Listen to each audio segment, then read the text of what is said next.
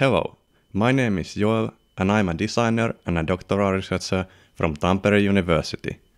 This presentation focuses on the question, how could user interface design help users to regulate their emotions in online discussions?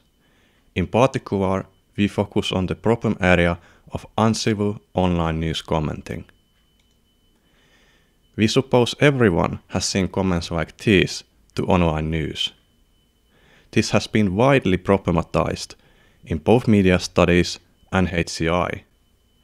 In addition to causing harm to the involved commenters and readers, research indicates that uncivil comments are harmful to journalists and moderators who cannot avoid reading them. Now, why is this relevant to SIGCHI?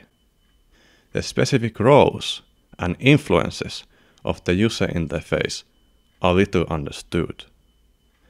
This calls for critical analysis of the current UI solutions, as well as speculative exploration of alternative designs. Building on critical analysis of the current UI conventions, this work speculates on several design provocations. To this end, we draw from two theoretical frames in our design work. The first is the design philosophy of critical design, which is increasingly being experimented also in the UI design practice. The second is the concept of self-reflection and affect labeling as an implicit mechanism resulting in emotion regulation. Recent psychological research has shown that affect labeling is effective in terms of changing an emotional experience to be less negative. For example, simply naming the emotion you experience when looking at this snake might change your emotional experience to be less negative. We set our goal to present sufficiently provocative forms of affect labeling in order to raise awareness of and discussion of the roles and influences of the user interface.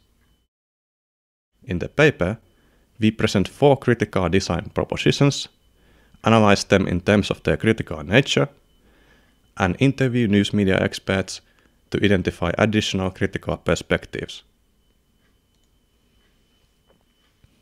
Next, I will briefly describe 2 of our designs and shed light on their discursive nature.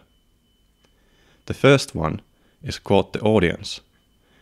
It attempts to help a commenter to predict how other people might feel about the comment that the user is currently writing. A variety of emotional reactions would be depicted through abstract human figures to give a sense of a diverse live audience and the breadth of possible reactions. The design intends to underline how different text-based commenting is from public speaking and face-to-face discussion in terms of who are in the audience and how well its members can be understood. Also, it proposes a future where people trust the interpretations of an algorithm and could act accordingly. The next design is called the regret. Here, a user's comment is automatically evaluated right after posting. If it sounds very angry, the user is notified and offered a chance to regret their choice of words. If the user chooses to regret, a notification is attached to the comment, "Username regretted their choice of words." The design is intended to ask if the publisher should ask online news commenters to regret their choice of words. Also, the design speculates on a possibility that users could retrospectively and easily mark that they are not happy with their comment.